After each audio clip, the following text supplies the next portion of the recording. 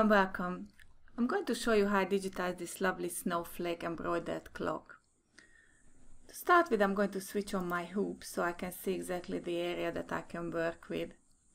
Next step is I'm going to digitize a circle by going to Digitize, opening the Digitize toolbox, clicking the circle oval tool, going right in the middle here, and I'm going to start drawing.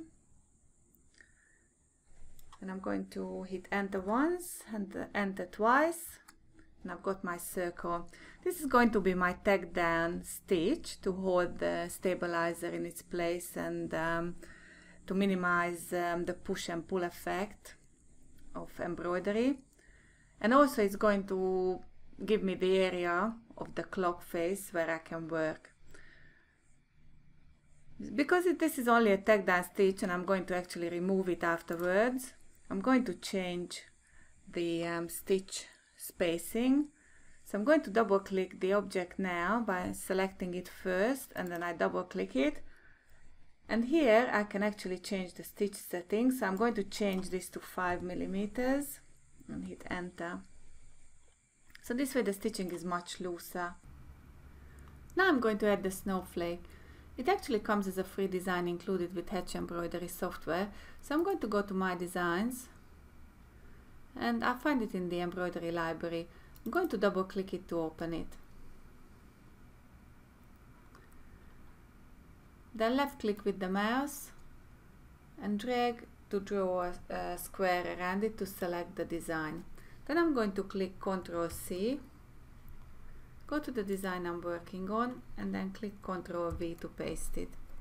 Now it's a bit too small, so I'm going to hold the shift key down and I'm going to drag this point to the right and downwards a bit until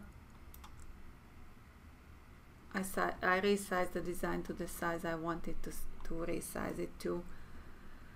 There's actually a couple of other things that I want to change with this design. I don't really like this white background on it, so I'm going to get rid of it. So for that I'm going to open the resequence docker and I'm going to click the white chip, color chip here, and hit delete. So now all the white objects are gone.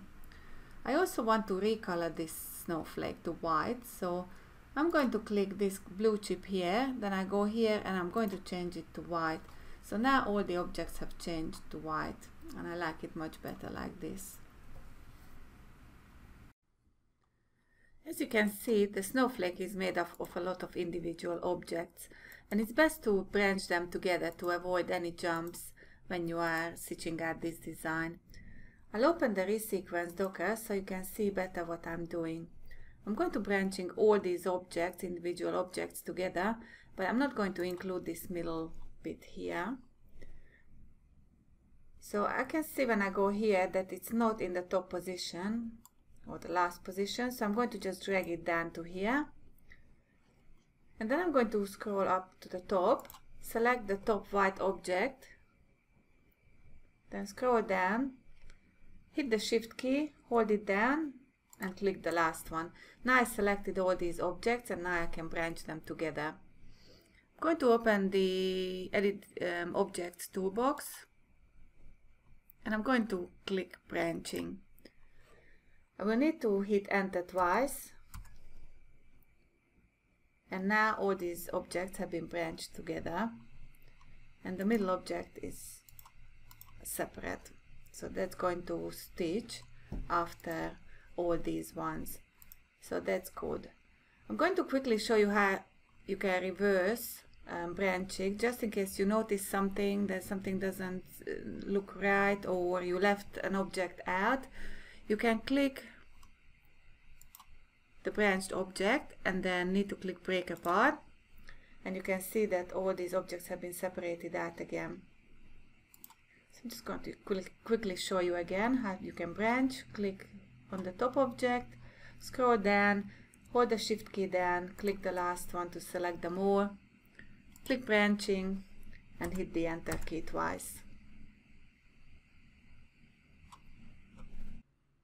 The last thing I'm going to do with the snowflake before I move on to adding the numbers is to group together the two objects I've got.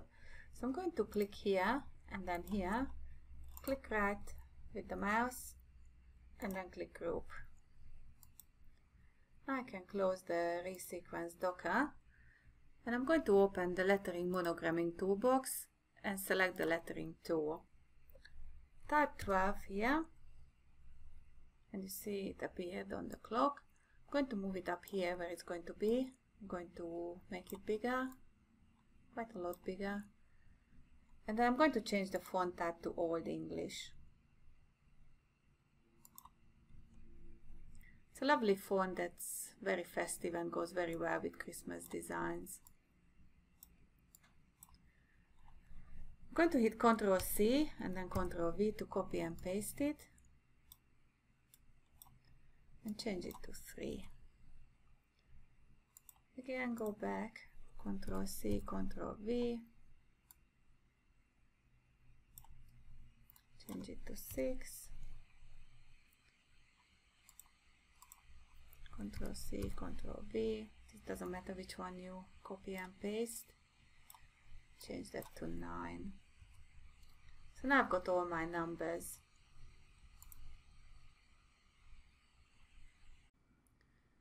Now I'm going to align my objects to make sure that everything is tidy.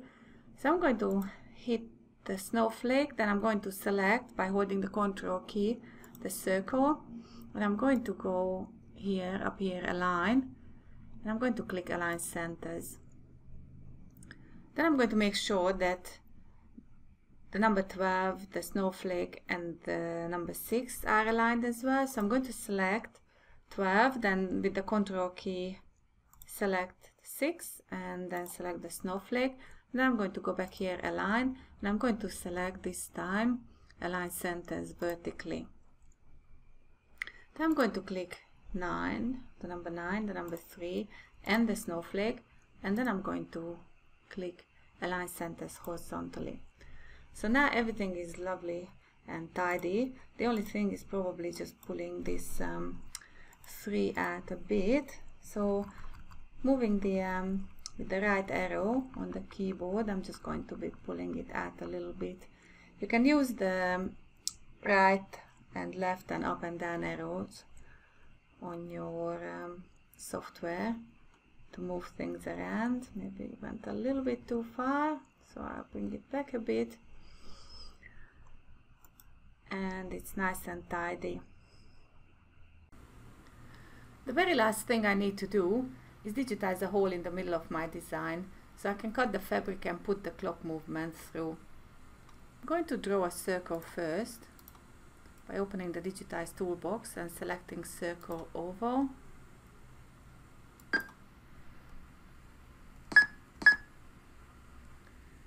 Then I'm going to select the circle and also the snowflake, and I'm going to align these two objects. I measured the shaft of the clock movement that I bought and it's 9 millimeters, so I'm going to change this to 10.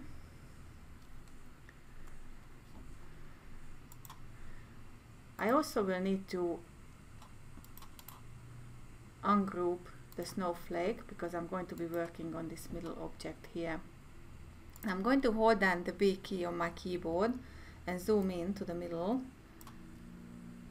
and a little bit more so I can work better. Maybe one more.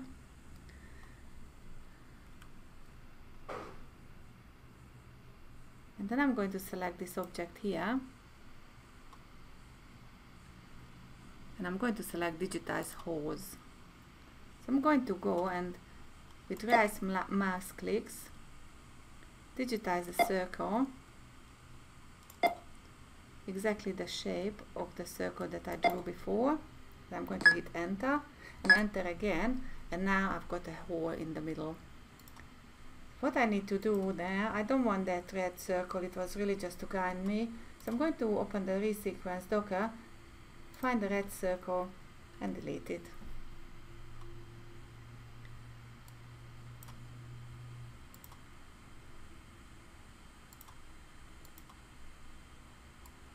And this is how the clock was digitized.